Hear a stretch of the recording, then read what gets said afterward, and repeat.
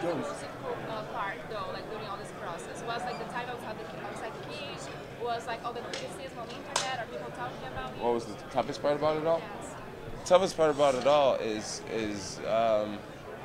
just coming to the reality. You know, coming to the reality, realizing when it's just you by yourself, when you look yourself in the mirror, you know, realizing, God darn it, man, maybe I'm being a piece of shit. You know, that's that moment when you really realize, okay, I'm ruining myself, I'm ruining my life, dude. I'm an asshole, you know, and really getting comfortable with that, and really realizing, you know, that your piece of shit qualities is making the people around you suffer.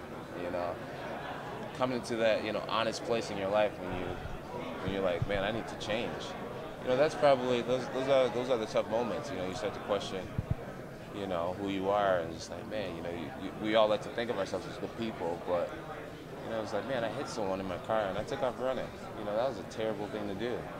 You know, so moments like that, it's just like, they set you free. You know, when you really swallow moments like that and become upset by moments like that and vow to yourself that you're going to be better than that. And, yeah, you know, I'm better than that. And, you know, now I have a long time to prove that I'm better than that.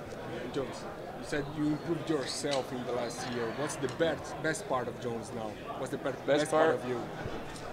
I mean, I've probably beaten a dead horse, but it's just clear thinking, sobriety. That's what I'm most proud of right now in my life. It's something that I haven't had in my adult life, and that's what I'm most proud of. It really makes me feel good. It makes me feel like I have a belt, the belt of life, the belt of health. You know, I'm fortunate, man. There's a lot of people who party and stuff and they lose their mind. You know, so I was able to party with the best of them and make it out of that alive and still well and healthy in my right mind.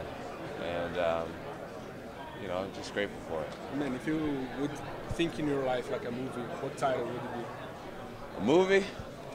Or autobiography? Unbroken. That's what the movie should be called. Unbroken. No one's taken them. Well, Unbroken Can you too. fix it? Why should fans believe that you're not going to get into any more trouble? I never said I wasn't going to get in any more trouble. That's not me. I'm just going to try my best not to.